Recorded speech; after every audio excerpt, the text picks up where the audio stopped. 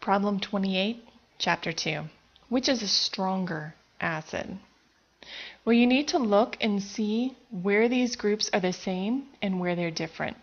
Now, between these two groups, we have an OH, we have our methene, and then this one has an oxygen. Now, that oxygen stabilizes the negative ion and therefore makes this a stronger acid. For B, because oxygen is more electronegative than nitrogen, because here are our differences here. Oxygen is more electronegative than nitrogen, therefore this is going to be your stronger acid, because it's going to pull the electrons and be able to leave that hydrogen easier. For C, the electron withdrawing oxygen is closer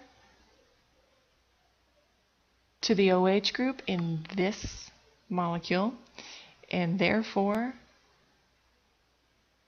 this is your stronger acid.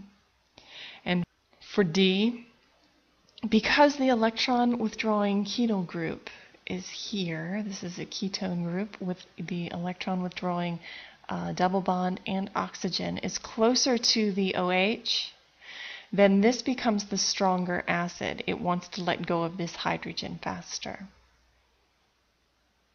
Problem 29. List the following compounds in order from strongest to weakest acid. Well, we need to look for the differences. They all have 3 carbons and they're OH. 3 carbons and an OH. 3 of them have substituents. The one that does not have a substituent is going to be the weakest acid. So I'm going to put that over here. Now, this one and this one both have substituents on the second carbon. Therefore, this molecule is going to be the second weakest, because its electron withdrawing group is so far away from the OH. So now we come down to the last 2 groups. Well, now we have to look to what the substituents are because they're in the same place. We have fluorine and we have chlorine. And so now it depends on electronegativity.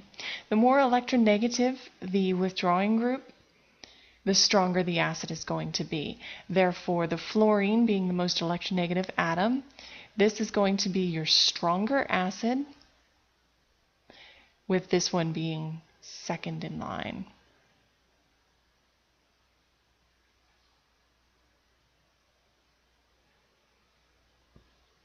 Problem 30. Which is a stronger base? Well, remember that a weaker acid has a stronger conjugate base. So look at these as acids and then decide which is the stronger conjugate base. Well, these molecules in A are similar except for their electron withdrawing group. Remember, the weaker acid will have the stronger base. This is going to make a strong acid, therefore this is your weaker base. I'm sorry, your weaker acid, your stronger base. For B, noticing where the groups are, this one is on the second carbon over and this one is on the third. That makes this the weaker acid and the stronger base. For C, this one has an electron withdrawing group, this one does not. Therefore, this is a stronger acid. The weaker acid makes the stronger base. And for D, look at the similarities and look at the differences.